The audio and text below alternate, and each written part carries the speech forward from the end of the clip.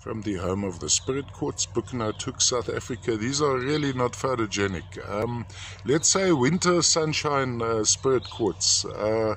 Almost a Dijon mustard color, a sort of a off yellowish to orange in color.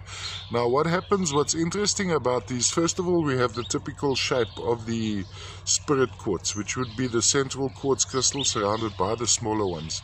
Then we have two generational growth of the hematite. You'll see the first layer of hematite which came across the quartz, the yellow to mustard color or orangey color, would have oxidized and turned into goethite, formerly known as limonite. Then a second generation of hematite crystallized over the first generation of the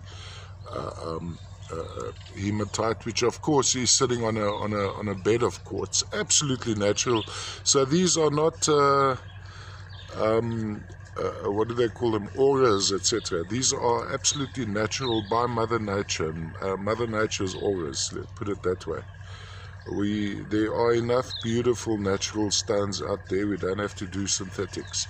All the way from South Africa, from the home of the spirit quartz, from the Mpumalanga region in South Africa, formerly known as the Eastern Transvaal.